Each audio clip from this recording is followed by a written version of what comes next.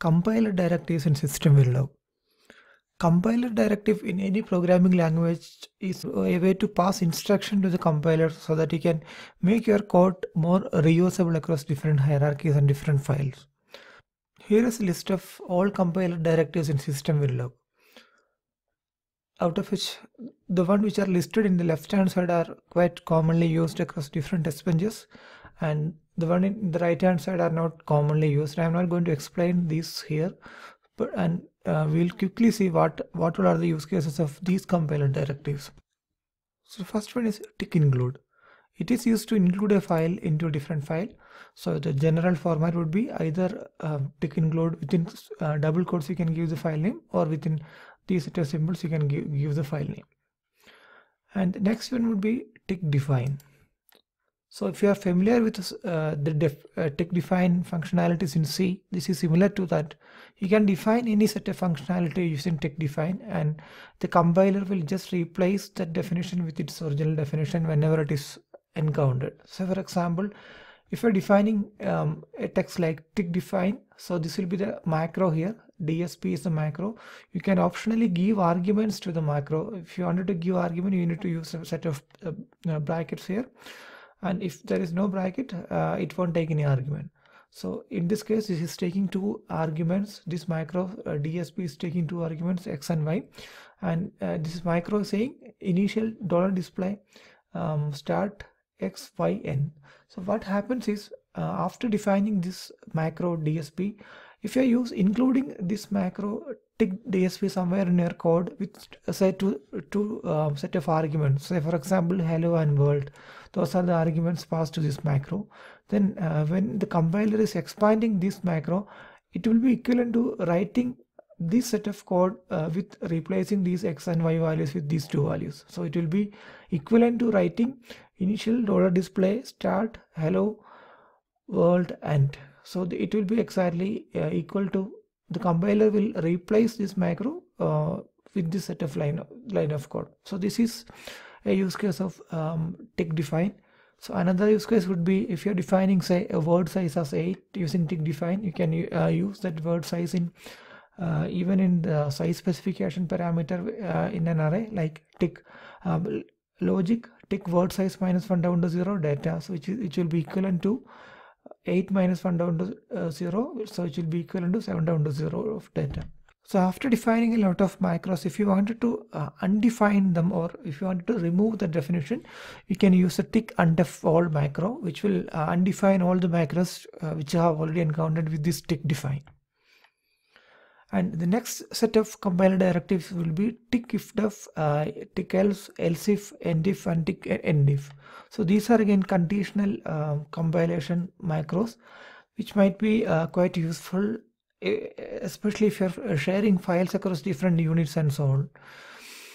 So we'll see an example. So assume that you have a common file which is used across say two different units, TB unit A and TB unit B, and all your file parts is exactly same, but only a single line is changing across unit A and unit B. So in unit A you wanted to drive an interface signal with say some value AA, and in unit B say you wanted to drive the same signal with value B, and there will be a lot of code in this file, and you don't want to replicate this file into two different units. So in that case you can use a tick ifdef compiler directive. So you can say tick ifdef TB unit A, then this will be your ID value, otherwise this will be your ID value. So it doesn't have any significance to what is written over here. So it is just equivalent to, if this macro is defined, then it will compile all these things, and if it is not defined, it will compile all those things. So even if you are making a compilation error, a syntactical error in this part, and if you are defining this TB unit A using a tick define, then it won't be cached in the compilation. So tick define, along with the tick define, you can use the tick ifdef, tick else, tick end if, all those macros to selectively compile a set of code in a file.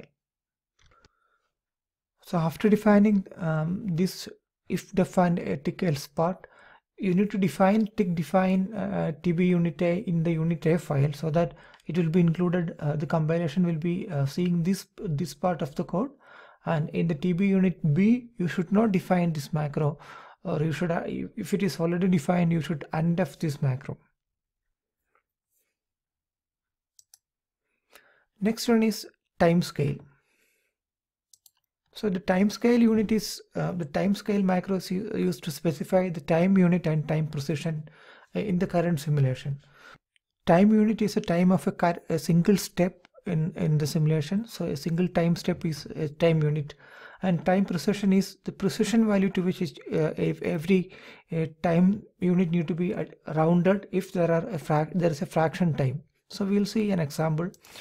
Assume we are defining a time scale micro with time unit as 10 nanosecond and time precision as 1 nanosecond. So it means the time values are multiples of 10 nanosecond, and every time unit, if it's a fractional time unit, will be rounded to the nearest 1 nanosecond. So let's see an example.